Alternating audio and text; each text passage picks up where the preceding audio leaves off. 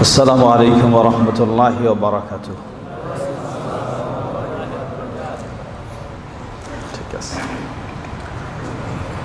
إن الحمد لله نحمده ونستعينه ونستغفره ونعوذ بالله من شرور أنفسنا ومن سيئات أعمالنا ومن يهده الله فلا مضل له ومن يضلله فلا هادي له وأشهد أن لا إله إلا الله وحده لا شريك له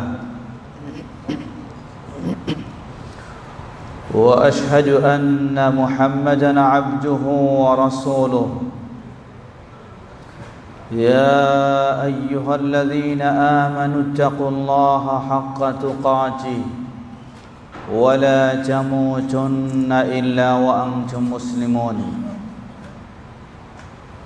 يا أيها الناس اتقوا ربكم الذي خلقكم من نفس واحدة وخلق منها زوجها وبث منهما رجالا كثيرا ونساء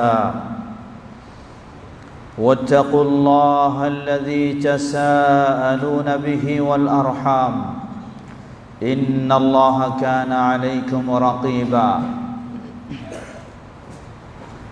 يا أيها الذين آمنوا اتقوا الله وقولوا قولا سديدا يصلح لكم أعمالكم ويغفر لكم ذنوبكم ومن يطع الله ورسوله فقد فاز فوزا عظيما.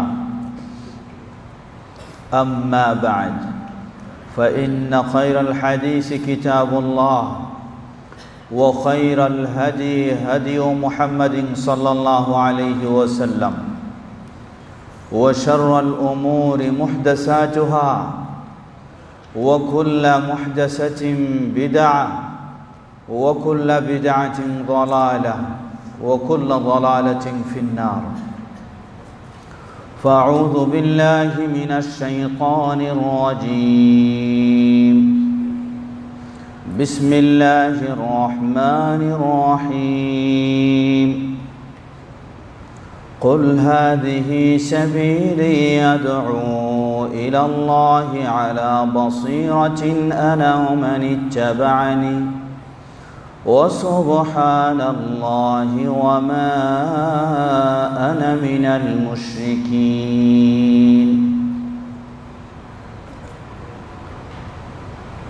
وصح عن النبي صلى الله عليه وسلم أنه قال: افترقت اليهود إلى 71 فرقة وافترقت النصارى إلى 72 فرقة وستفترق أمتي إلى 73 فرقة كلها في النار إلا واحدة.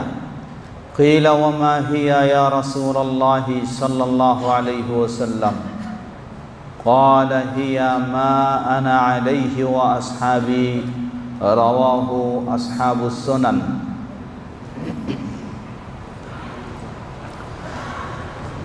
আজকের এই ইসলামী মহাসম্মেলনের সম্মানিত সভাপতি বিশিষ্ট দায়ী ফজিলাতুল শেখ মশকুরুর রহমান হাফিজাহুল্লাহ, সভাপতি জেদ্দা মহানগর জামিয়াত আহলে হাদিস, উপস্থিত রয়েছেন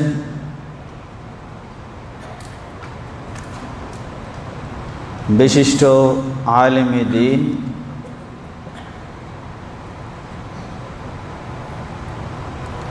বিশিষ্ট দাঈ ইলাল্লাহ, বাংলাদেশ জামিয়াত আহলে হাদিসের প্রবাস বিষয়ক সেক্রেটারি এবং সৌদি জামিয়াত আহলে হাদিসের অন্যতম সৌদি জামিয়াত আহলে হাদিসের সিনিয়র সহ সভাপতি ফজিলাতুল শেখ রফিকুল ইসলাম হাফিজাহুল্লাহ উপস্থিত রয়েছেন। ফজিলাতুল শেখ বিশিষ্ট দায়ী ফজিলাতুল শেখ আব্দুল্লাহ আল কাফি হাফিজাহুল্লাহ, অন্যতম সদস্য সৌদি জেলা জমিয়ত আহলুল হাদিস। সাথে উপস্থিত রয়েছেন ফজিলাতুল শেখ দাঈ ইলাল্লাহ শেখ আব্দুল্লাহ আল বাকি হাফিজাহুল্লাহ, অন্যতম সদস্য সৌদি জমিয়ত আহলুল হাদিস। আরও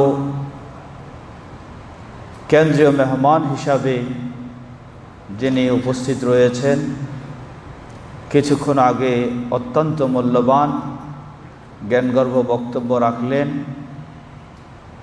বাংলাদেশ জমিয়ত আহলে হাদিসের সাংগঠনিক সেক্রেটারি, যিনি দীর্ঘদিন এদেশে দাওয়াতি কাজ করেছেন, ফজিলাতুল শেখ আব্দুল নূর আব্দুল জব্বার আল মাদানী হাফিজাহুল্লাহ। উপস্থিত রয়েছেন আমন্ত্রিত উলামায়ে কেরাম, সমবেত প্রিয় দিনী ভাই সকল। আমরা সেই মাগরিব থেকে মূল্যবান বক্তব্য শুনলাম।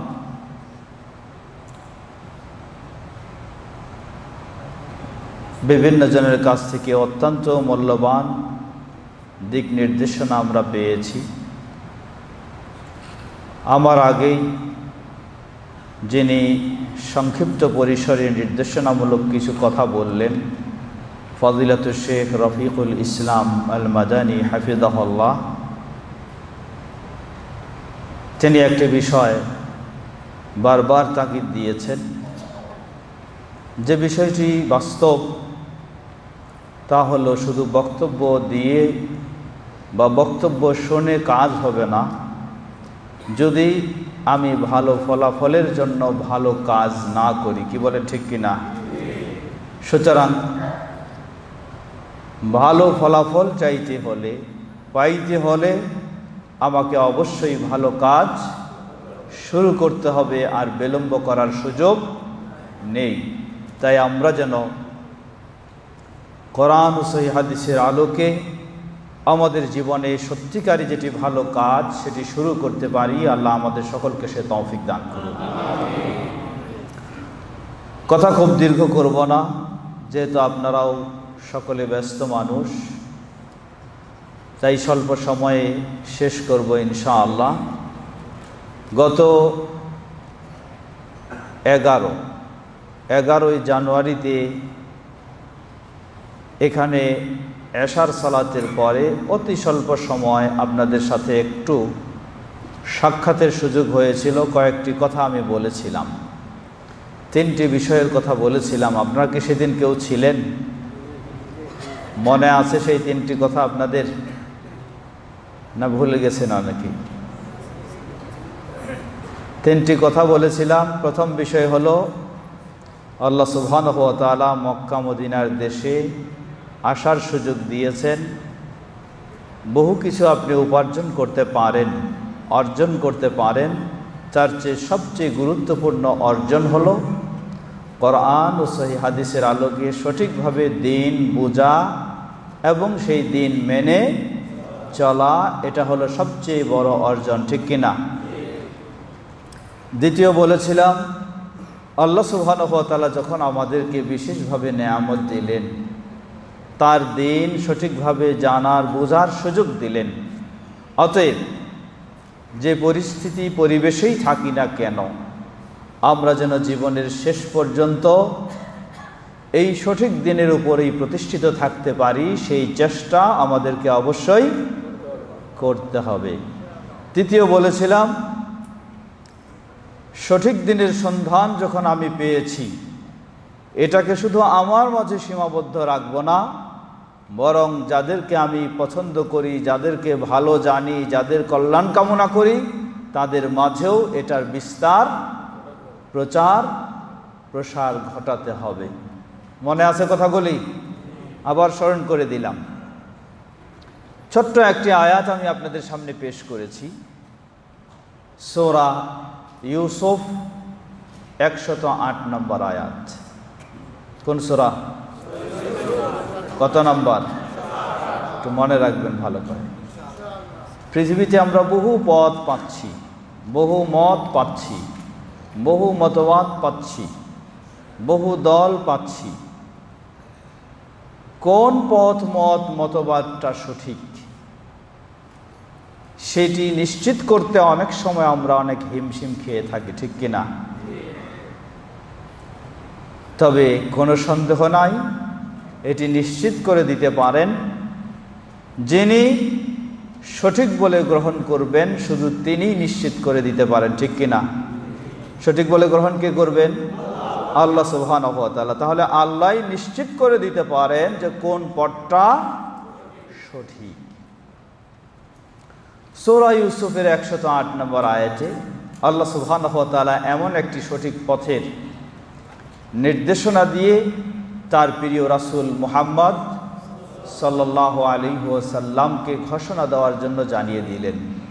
আল্লাহ বলছেন, কুল হাযিহি সাবিলি আদউ ইলাল্লাহি আলা বাসীরাতিন আনা ওয়া মান ইত্তাবা'আনি ওয়া সুবহানাল্লাহি ওয়া মা আনা মিনাল মুশরিকিন।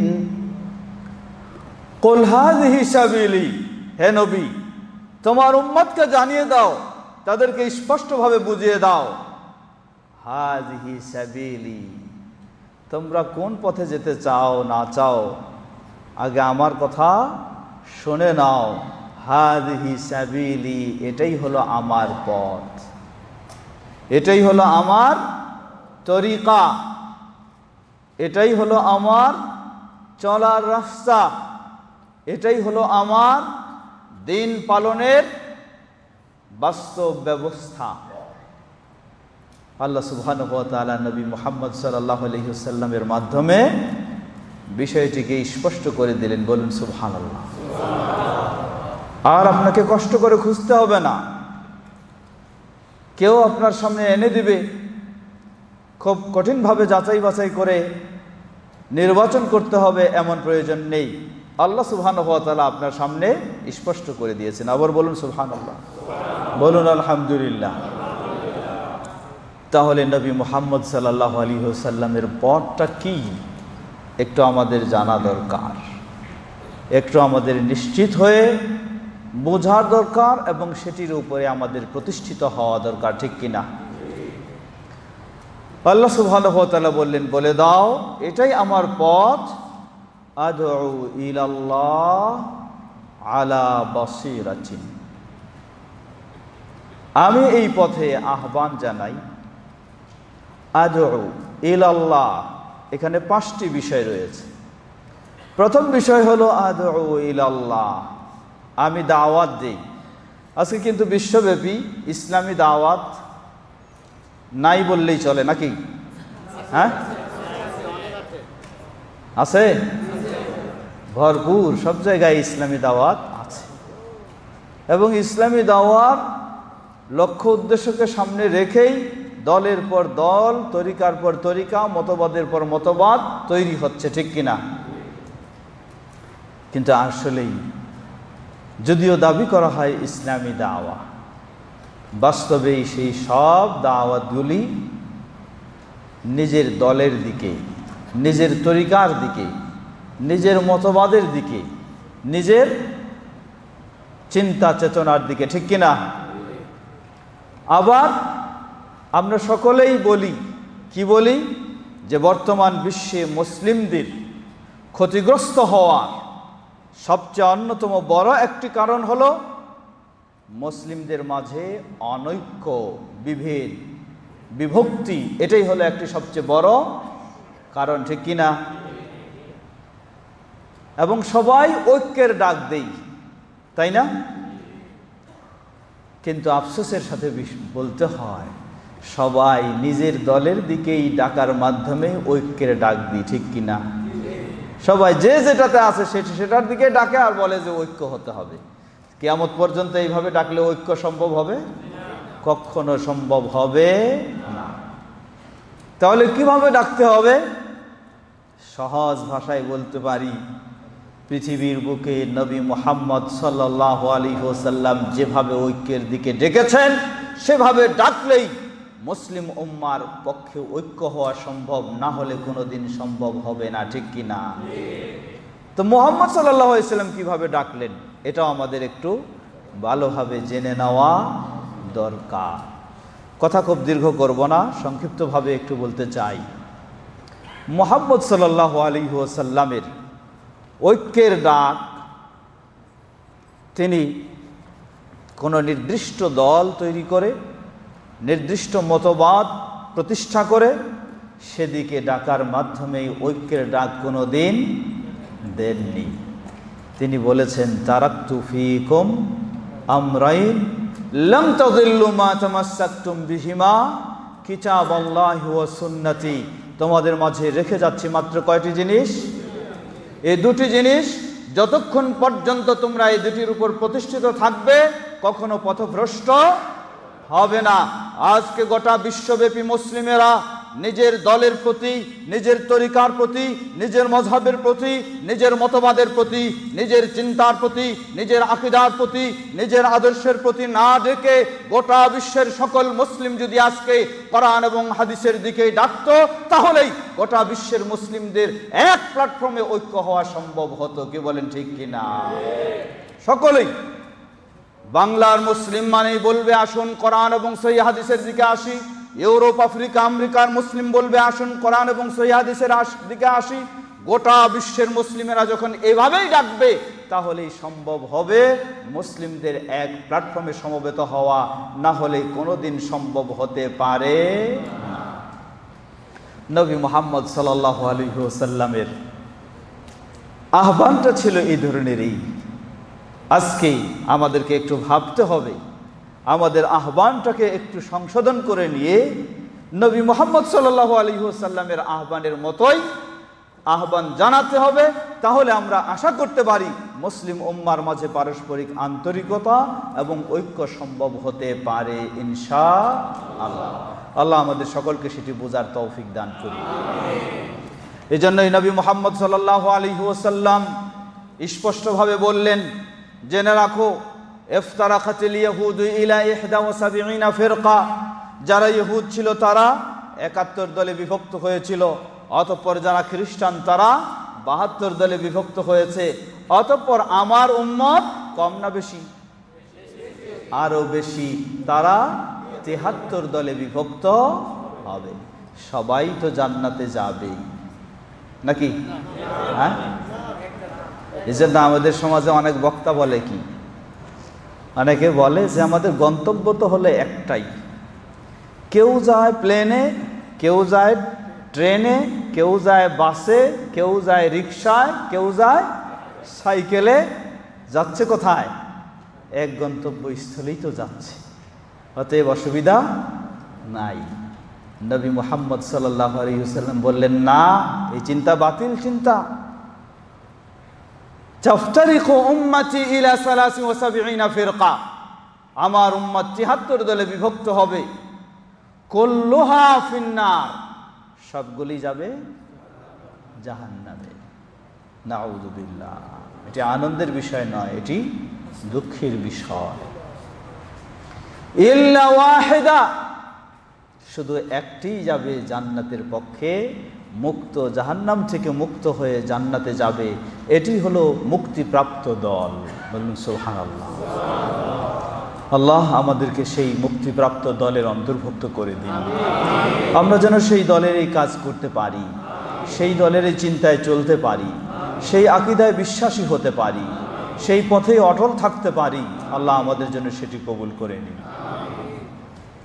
নবী মুহাম্মদ সাল্লাল্লাহু আলাইহি ওয়াসাল্লাম বললেন যে একটি মাত্র দল মুক্তিপ্রাপ্ত দল হবে। এখন এই দলটির পরিচয় তাহলে কি? নবী সাল্লাল্লাহু আলাইহি ওয়াসাল্লাম দেখুন, আল্লাহ সুবহানাহু ওয়া তাআলার রহমতে তিনি কি বিচক্ষণতার জবাব দিয়েছেন। অটোমেটিকভাবে সাহাবী জিজ্ঞাসা করে বসলেন, হে আল্লাহ রাসূল সাল্লাল্লাহু আলাইহি ওয়াসাল্লাম, ওই দলটি কারা তাহলে?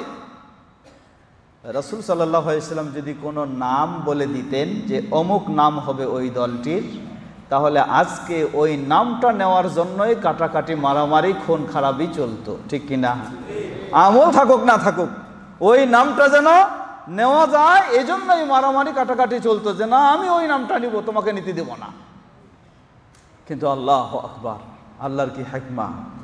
আল্লাহ সুবহানাহু ওয়া তাআলা নবী সাল্লাল্লাহু আলাইহি সাল্লামের মাধ্যমে ওই দলের পরিচয় কোনো নামের মাধ্যমে দেন নাই।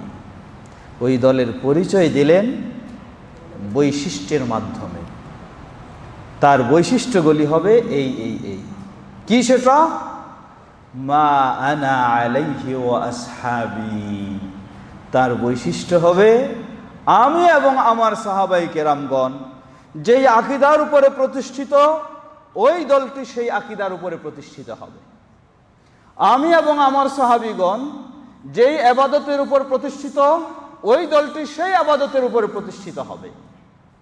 আমি এবং আমার সাহাবীগণ যেই আদর্শের উপরে প্রতিষ্ঠিত, ওই দলটি সেই আদর্শের উপরে প্রতিষ্ঠিত হবে। বলুন সুবহানাল্লাহ। আল্লাহ সুবহানাহু ওয়া তাআলা বিষয়টিকে আমাদের জন্য কত সহজ করে দিয়েছেন। দাবি করলেই আর একটা নাম নিলেই কোনোদিন হবে না।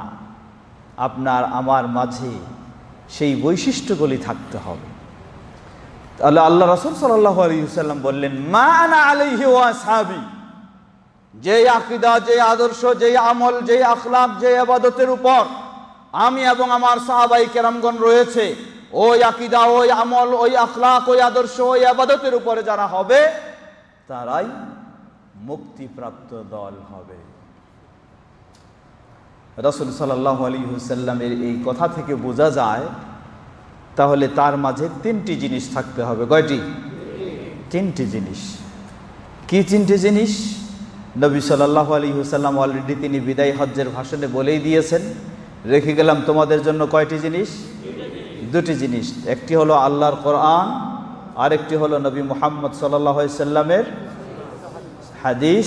তবে হাদিসটি হতে হবে অবশ্যই সহিহ। তাহলে দুটি জিনিস পেলাম।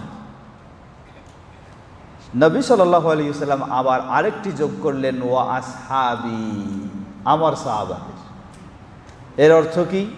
এর অর্থ হলো ইসলাম আকীদার ক্ষেত্রে, আমলের ক্ষেত্রে, ইবাদতের ক্ষেত্রে নির্ভরযোগ্য ও নির্ভেজাল হতে হলে আপনার সামনে থাকতে হবে কোরআন এবং সহিহ হাদিস। কিন্তু এরপরেও একটু সমস্যা আছে। তা হলো কোরআন এবং সহিহ হাদিসকে কেউ যদি নিজের চিন্তা চেতনা অনুযায়ী বুঝতে চায়, তাহলে সে কখনো সঠিক পথে থাকতে পারবে না। এই যুগেও কোরআন এবং সহিহ হাদিসের দাবিদার হয়েও সে বিপথে যেতে পারে, যদি সে কোরআন এবং সহিহ হাদিসকে নিজের প্রবৃত্তি অনুযায়ী ব্যবহার করতে চায়, বুঝতে চায়। এজন্য আল্লাহ রাসূল সাল্লাল্লাহু আলাইহি ওয়াসাল্লাম এমন একটি বিষয় যোগ করে দিলেন, বললেন ওয়া আসহাবি, অর্থাৎ কোরআন এবং সহিহ হাদিসকে রাসূল সাল্লাল্লাহু আলাইহি ওয়াসাল্লামের সাহাবায়ে কেরামগণ যেভাবে বুঝেছেন, আপনাকেও ঠিক সেভাবে বুঝতে হবে। বলুন আলহামদুলিল্লাহ। তাহলে এই তিনটি জিনিসের মাধ্যমে কোনো ব্যক্তি যদি আকীদা গ্রহণ করে, ইসলামী আকীদা, তাহলে সেই আকীদাই হবে নির্ভেজাল মুক্তিপ্রাপ্ত দলের আকীদা। এই তিনটি বিষয়ের মাধ্যমে যদি কোনো ব্যক্তি তার ইবাদতগুলি পালন করে, তাহলে সেই ইবাদতগুলি হবে মুক্তিপ্রাপ্ত দল ও ব্যক্তির আমল। এই তিনটি বিষয়ের আলোকে যদি কোনো ব্যক্তি তার আদর্শ আখলাককে গ্রহণ করে, তাহলে সেটাই হবে মুক্তিপ্রাপ্ত দলের আদর্শ আখলাক। বলুন আলহামদুলিল্লাহ। প্রথম হলো আল কোরআনুল কারীম, দ্বিতীয় হলো নবী মুহাম্মদ সাল্লাল্লাহু আলাইহি ওয়াসাল্লামের সহিহ হাদিস, তৃতীয় হলো সাহাবায়ে কেরামগণ যেভাবে কোরআন এবং সহিহ হাদিস বুঝেছেন, ঠিক সেভাবেই হতে হবে। সহিহুল বুখারীর আরেক হাদিসে এসেছে, নবী সাল্লাল্লাহু আলাইহি ওয়াসাল্লাম বললেন, এ মর্মে কিছু দৃষ্টান্ত ছিল বলতে পারলে সহজ হতো, সময় আমাদের স্বল্পতার কারণে সেদিকে যাচ্ছি না। অন্য আরেকটি বিষয় বলতে চাই, নবী মুহাম্মদ সাল্লাল্লাহু আলাইহি ওয়াসাল্লাম আরেক হাদিসে বললেন, হাদিসটি প্রসিদ্ধ সাহাবী আবু হুরায়রা রাদিয়াল্লাহু তাআলা আনহু বর্ণনা করছেন, হাদিসটি সহিহুল বুখারীর। রাসূল সাল্লাল্লাহু আলাইহি ওয়াসাল্লাম বলেন, লা তাযালু তাইফাতুম মিন উম্মতি যাহিরিনা আলাল হক লা ইয়াদুররুহুম মান খাযালাহুম হাত্তা ইয়াতিয়া আমরুল্লাহ ওয়া হুম কাযালিক। লা তাযালু তাইফাতুম মিন উম্মতি, আমার উম্মতের মাঝে একটি দল সর্বদাই সর্বসময়ে তারা হকের উপরে প্রতিষ্ঠিত থাকবে, সর্বসময়ে তারা হকের উপরে প্রতিষ্ঠিত থাকবে। লা ইয়াদুররুহুম মান খাযালাহুম, যারা তাদেরকে বিভিন্নভাবে ঠাট্টা বিদ্রূপ করার চেষ্টা করবে, বিভিন্নভাবে অপবাদ দেওয়ার চেষ্টা করবে, লা ইয়াদুররুহুম, তাদেরকে কখনো ক্ষতিগ্রস্ত করতে পারবে না। কে বলেছেন? নবী মুহাম্মদ সাল্লাল্লাহু আলাইহি ওয়াসাল্লাম। কেন ক্ষতিগ্রস্ত করতে পারবে না? কারণ এই দল সাহায্যপ্রাপ্ত হবে কার পক্ষ থেকে? আল্লাহ সুবহানাহু ওয়া তাআলার পক্ষ থেকে। হাত্তা ইয়াতিয়া আমরুল্লাহ, কিয়ামত প্রতিষ্ঠিত হওয়ার পূর্ব পর্যন্ত এই দল এভাবেই থাকবে। আমরা যেন সেই দলের এই অন্তর্ভুক্ত হতে পারি, আল্লাহ আমাদের সে তৌফিক দান করুন। এখন এই দলটাই বা কারা? জবাব এখানে ওই আগেরই জবাব, এটারও কোনো একটি বিশেষ নাম দিয়ে দিলে চলবে। এখানেও হলো সেই দলটির ওই বৈশিষ্ট্য, যেই বৈশিষ্ট্য আগে নবী মুহাম্মদ সাল্লাল্লাহু আলাইহি ওয়াসাল্লাম বর্ণনা করেছেন। অর্থাৎ ওই তিনটি জিনিসেই তারা তাদের প্রতিটি বিষয়ের ক্ষেত্রে কোরআন এবং সহিহ হাদিস এবং সাহাবায়ে কেরামগণ যেভাবে বুঝেছেন সেভাবেই। প্রসিদ্ধ মুহাদ্দিস, প্রসিদ্ধ চারজন ইমামের মাঝে যিনি সবচেয়ে বড় মুহাদ্দিস ছিলেন, ইমাম আহমদ ইবনে হাম্বল রাহিমাহুল্লাহ, তিনি এই দলটির কথা বর্ণনা করতে গিয়ে, হাদিসের ব্যাখ্যা দিতে গিয়ে তিনি বলছেন, ইল্লাম ইয়াকুন আহলুল হাদিস ফালা আজরি মানহুম, ওই মুক্তিপ্রাপ্ত দলটি, ওই হকের উপর প্রতিষ্ঠিত দলটি, ওই আল্লাহর সাহায্যপ্রাপ্ত দলটি, ইল্লাম ইয়াকুন আহলুল হাদিস, যদি তারা আহলুল হাদিস না হয় তাহলে আর কে সেটা আমার জানা নাই। বলুন সুবহানাল্লাহ। মানে কি বুঝালেন? যে এটাই হলো সেই দল যারা আহলুল হাদিস। বলুন আলহামদুলিল্লাহ। এখন আহলুল হাদিস দ্বারা কি বুঝায়? আহলুল হাদিস অর্থ কি? আমাদের সমাজে এটাকে নিয়েও অনেক বিভ্রান্তি ছড়ানোর চেষ্টা করা হয়। বলে যে আহলুল হাদিস বুঝেন না, এরা তো মুসলমান না। কেন মুসলমান না? কয় আহলে হাদিস মানে হলো এরা খালি হাদিস মানে, এরা কোরআন মানে না। তার যে কোরআন মানে না সে কি মুসলমান হইতে পারে? কখনো না। তো বলে আহলুল হাদিস এরা হলো শুধু হাদিস মানে কোরআন মানে না। আপনাকে জিজ্ঞাসা করবে, বলেন তো, যদি কেউ খালি হাদিস মানে কোরআন না মানে তাহলে কি সে মুসলমান? আপনি বলবেন না।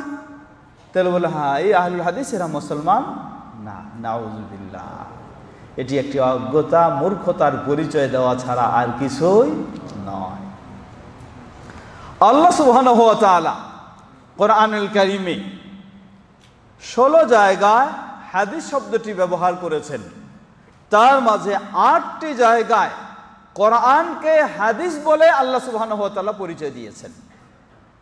যেমন সূরা জুমার 23 নম্বর আয়াত, আল্লাহ বলেন, আল্লাহু নাজ্জালা আহসানাল হাদিস, আল্লাহ সর্বোত্তম হাদিস নাজিল করেছেন। বলেন সুবহানাল্লাহ। আল্লাহ সর্বোত্তম হাদিস নাজিল করেছেন। কোনটা সেটা? কোনটা? কোরআন। তাহলে কোরআনকে হাদিস পরিচয় কে দিলেন? স্বয়ং আল্লাহ সুবহানাহু ওয়া তাআলা দিলেন।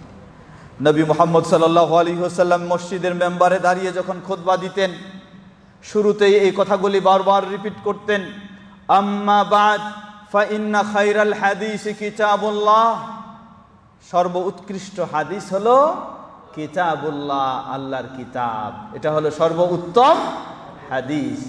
তাহলে স্বয়ং আল্লাহ পরিচয় দিলেন হাদিস কোনটা, সেটা আল কোরআন। মুহাম্মদ সাল্লাল্লাহু আলাইহি ওয়াসাল্লাম পরিচয় দিলেন হাদিস কোনটা, আল কোরআন। হাদিস শব্দের শাব্দিক অর্থ যদি বলা হয় বাণী, তাহলে কোরআন কার বাণী? তাহলে কোরআন কার হাদিস? তাহলে হাদিস কয়টা হলো? দুটা। একটা হলো আল্লাহর হাদিস, আল্লাহর কোরআন, আর একটা হলো কার হাদিস? রাসূলুল্লাহ সাল্লাল্লাহু আলাইহি ওয়াসাল্লাম এর হাদিস। তাহলে আহলুল হাদিস মানে হাদিসের অনুসারী। কয়টা বিষয়ের অনুসারী? একটা হলো আল কোরআন, আর একটা হলো নবী মুহাম্মদ সাল্লাল্লাহু আলাইহি ওয়াসাল্লামের হাদিস, সহিহ হাদিস। এই দুটির অনুসারী যারা, এবং কিভাবে অনুসরণ করতে চায়?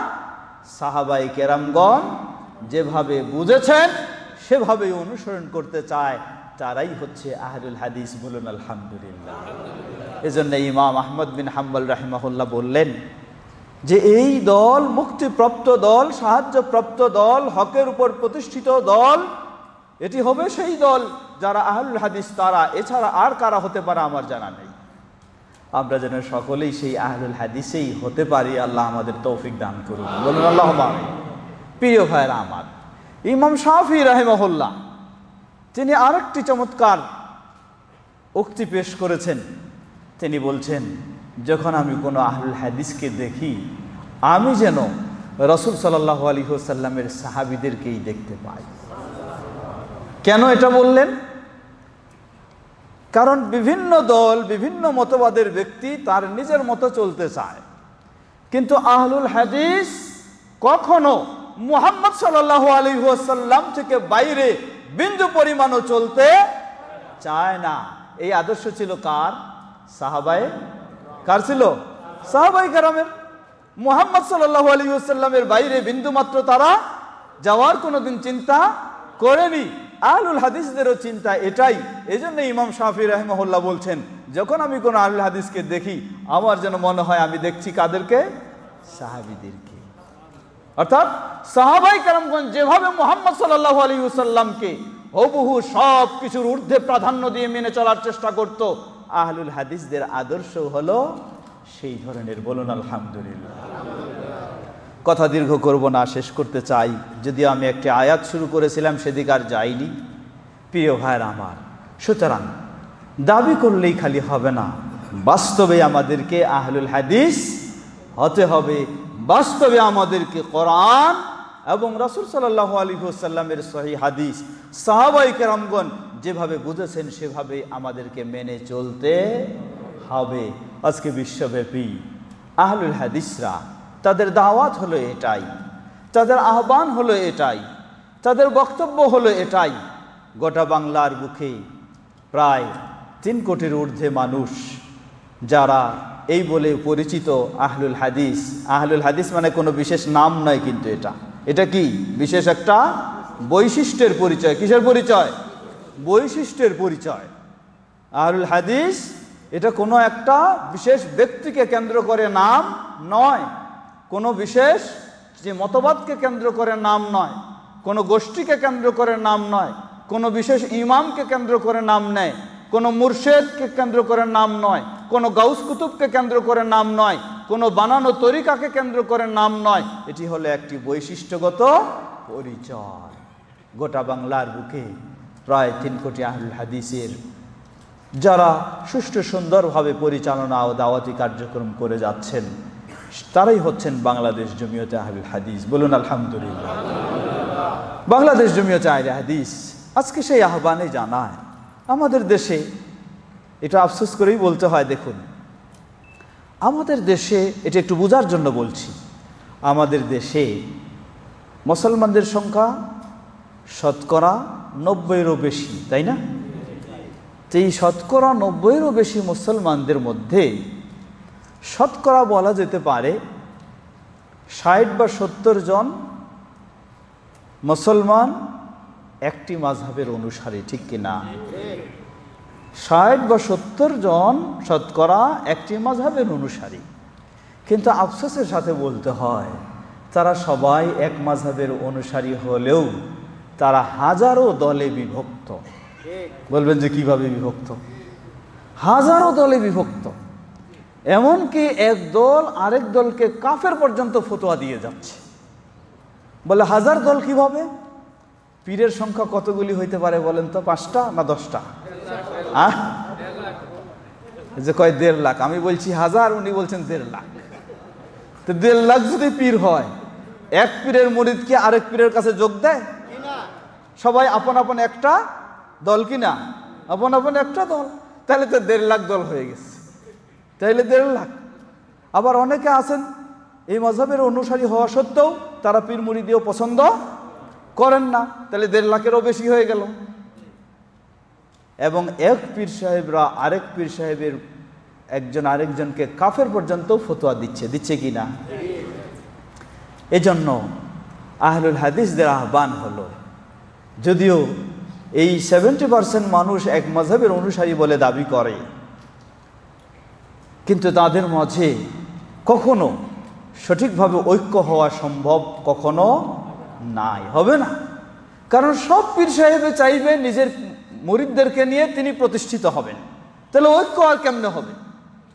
এজন্য আহলুল হাদিসদের আহ্বান, না কোনো চিশতিয়ার মুরিদ বানানো যাবে না, কোনো মুজাদ্দিদিয়ার মুরিদ বানানো যাবে না, কোনো নকশবন্দিয়ার মুরিদ বানানো যাবে না, কোনো কাদেরিয়ার মুরিদ বানানো যাবে না। সকল মুসলিমকে ডাকতে হবে আল্লাহর কোরআন, আল কোরআনুল কারীম এবং নবী মুহাম্মদ সাল্লাল্লাহু আলাইহি ওয়াসাল্লামের সহিহ হাদিসের দিকে। তাহলে পরস্পরে সবকিছু ভেদাভেদ দূর হয়ে সবাই এক প্ল্যাটফর্মে হওয়া সম্ভব হবে। কি বলেন, ঠিক কিনা? এটাই আজকে আহলুল হাদিসদের আহ্বান। বাংলাদেশ জমিয়তে আহলুল হাদিস সেই আহ্বানে জানাচ্ছে। এমনইভাবে গোটা বিশ্বের মুসলিমদেরকেও সেই আহ্বানেই বিশ্বব্যাপী আহলুল হাদিসরা জানিয়ে আসছে। আমাদের বিশ্বাস এবং দৃঢ় বিশ্বাস, ইনশাআল্লাহ এমন একদিন পরিবেশ ফিরে আসবে, এই পথেই সকলকে একত্রিত হতে হবে ইনশাআল্লাহ। আল্লাহ আমাদেরকে সে পথেই অগ্রসর হওয়ার তৌফিক দান করুন। যেটি একটু আগেও স্মরণ করেছেন আমাদের শেখ আব্দুল নূর আব্দুল জব্বার সাহেব, গত 2016 8ই এপ্রিলে 2017-এর 8ই এপ্রিলে বাংলাদেশ জমিয়তে আহলে হাদিসের কেন্দ্রীয় কার্যালয় বহুতল ভবন সেটি উদ্বোধনের জন্য সৌদি ধর্মমন্ত্রীকে আমরা আমন্ত্রণ জানিয়েছিলাম। তিনি যেতে পারেননি, অন্য দেশে একই সময় প্রোগ্রাম থাকার কারণে। তিনি সৌদি ধর্ম সচিবকে এবং উচ্চ পর্যায়ের একটি প্রতিনিধি দলকে দায়িত্ব দেন, তারা সেখানে অংশগ্রহণ করেছিলেন। সাধারণত বাংলাদেশে যে কোনো ইসলামী দলের প্রোগ্রামে এই ধরনের সৌদি ধর্ম মন্ত্রণালয়ের ধর্ম সচিবের নেতৃত্বে কোনো দল এ পর্যন্ত যায়নি, রাষ্ট্রীয় প্রোগ্রাম ছাড়া। কিন্তু বাংলাদেশ জমিয়তে আহলে হাদিসের প্রোগ্রামেই তারা স্বতঃস্ফূর্তভাবে সেখানে অংশগ্রহণ করেছেন, আলহামদুলিল্লাহ। একই সময়ে বাংলাদেশ সরকারের আমন্ত্রণে হারমাইন শরীফাইন অধিদপ্তরের ভাইস প্রেসিডেন্ট ডক্টর মোহাম্মদ বিন নাসির আল খুজাইম হাফিজাহুল্লাহ এবং মসজিদে নববীর ইমাম ও খতিব ডক্টর আব্দুল মুহসিন আল কাসিম হাফিজাহুল্লাহ তারা আমন্ত্রিত হয়েছিলেন একই সময়ে। আমরা সেই সুযোগে তাদেরকেও আমাদের প্রোগ্রামে দাওয়াত দিলাম। তারা যেহেতু সরকারি প্রোগ্রামে গেছেন, সাধারণত অন্য কোনো পাবলিক প্রোগ্রামে তারা, বেসরকারি প্রাইভেট প্রোগ্রামে তারা যাবেন না, এটাই নিয়ম, জানো নাই কোথাও। কিন্তু আমরা যখন দাওয়াত দিলাম, তারা দেখলেন যে স্বয়ং ধর্ম সচিবের নেতৃত্বে উচ্চ পর্যায়ের একটি প্রতিনিধি দল বাংলাদেশ জমিয়তে আহলে হাদিসের এই প্রোগ্রামে অংশগ্রহণ করছেন। এই দেখে তারা স্বতঃস্ফূর্তভাবে আমাদের দাওয়াত কবুল করলেন এবং সেখানে গিয়ে অংশগ্রহণ করলেন, বলুন আলহামদুলিল্লাহ। এবং সেখানে স্পষ্টভাবে হারামাইন শরীফাইনের ভাইস প্রেসিডেন্ট ডক্টর মোহাম্মদ বিন নাসির আল খুজাইম হাফিজাহুল্লাহ তিনি স্পষ্টভাবে ঘোষণা দিয়েছেন যে বাংলাদেশ জমিয়তে আহলে হাদিসের এই প্রোগ্রামে এসে আমি বাস্তব বিষয়টি উপলব্ধি করে দেখে বুঝলাম যে সত্যিই সঠিক ইসলাম এবং হকের উপরে আহলুল হাদিসরাই প্রতিষ্ঠিত, বলুন আলহামদুলিল্লাহ। সুতরাং গোটা বাংলার সকল মুসলিমদেরকে আহলুল হাদিসদের সাথে এক হয়ে কাজ করার আমি আহ্বান জানাচ্ছি। এই আহ্বানও তিনি সেখানে জানিয়ে এসেছেন, বলুন আলহামদুলিল্লাহ। তার এই আহ্বান জানানোর পরেই বাংলাদেশের রাষ্ট্রীয় ইসলামী প্রতিষ্ঠান ইসলামিক ফাউন্ডেশনের ডিজি মহোদয়, তিনি আহলুল হাদিসদের বিষয়ে একটু শক্ত অবস্থানে ছিলেন। যখন হারামাইন শরীফাইনের ভাইস প্রেসিডেন্ট তিনি এইভাবে আহলুল হাদিসদের বিষয়ে ডিক্লার দিয়ে আসলেন, যেটা সারা বিশ্বে ছড়িয়ে গেল মিডিয়ার মাধ্যমে, এবং ওনাকেও বলেছেন বিশেষভাবে, সেই মেহমানরা আসতে না আসতেই ডিজি মহোদয় বাংলাদেশ জমিয়ত আহলে হাদিসের সভাপতি ও সেক্রেটারি জেনারেলকে ফোনে জানাতে লাগলেন যে কই আপনারা কোথায় আসেন, আমরা বসে আমরা চিন্তা ভাবনা করে একসাথে আমরা কাজ করার চেষ্টা করি। বলুন আলহামদুলিল্লাহ। তো এইভাবেই বাংলাদেশ জমিয়ত আহলে হাদিস বাংলার বুকে তার কোরআন এবং সহিহ হাদিসের আলোকে সঠিক ইসলামী দাওয়ার কার্যক্রম চালিয়ে যাচ্ছে। আমরা আপনাদেরকেও সে আহ্বান জানাচ্ছি, আসুন, এটি কোনো দলের আহ্বান নয়, এটি কোনো রাজনৈতিক চিন্তার আহ্বান নয়, এটি নিজেকে প্রতিষ্ঠিত করার কোনো আহ্বান নয়, এটি কোনো ব্যক্তির অন্ধ অনুসরণের আহ্বান নয়, এটি কোনো তরিকাকে প্রতিষ্ঠিত করার আহ্বান নয়। এটি আহ্বান হলো আল্লাহর কিতাব আল কোরআনুল কারীমের, এই আহ্বান হলো নবী মুহাম্মদ সাল্লাল্লাহু আলাইহি ওয়াসাল্লামের সহিহ হাদিসের, এই আহ্বান হলো সাহাবায়ে কেরামদের সেই সঠিক আদর্শের এই আহ্বান, যেন আমরা সেই পথেই সকলে পরস্পরের সহযোগিতা দিয়ে অগ্রসর হতে পারি। আল্লাহ আমাদের সকলকে সে তৌফিক দান করুন। আজকে বিশ্বব্যাপী সেই আহ্বানই চলছে। আমাদের বিশ্বাস, মুসলিমেরা যখন এই পথেই সকলেই আমরা নিজেদের সেই ভাগাভাগি দলাদলি সব কিছু ভুলে গিয়ে কোরআন এবং সহিহ হাদিসের পথে এগিয়ে আসব, ইনশাআল্লাহ মুসলিমেরা অবশ্যই সুপ্রতিষ্ঠিত হতে পারবে, দুনিয়াতে সফল হবে এবং আখিরাতে সফল হবে ইনশাআল্লাহ। আল্লাহ আমাদের সকলকে সে পথেই অগ্রসর হওয়ার তৌফিক দান করুন। কথা আর দীর্ঘ না করে পরিশেষে আবারও আপনাদের এই প্রবাস জীবনে যেন আপনারা সকল বিপদ মুক্ত হিসাবেই দিনের উপরে চলতে পারেন, আল্লাহ সকলকে সে তৌফিক দান করুন। আজকে যারা হঠাৎভাবে এই প্রোগ্রামে যেভাবে সহযোগিতা দিয়েছেন, বিশেষ করে আমাদের শায়েখগণ, তারা অত্যন্ত ব্যস্ততার মধ্য দিয়ে খুব কষ্ট করে স্বল্প সময়ের মাধ্যমে আপনাদেরকে যোগাযোগ করে জানিয়ে উপস্থিত করার চেষ্টা করেছেন।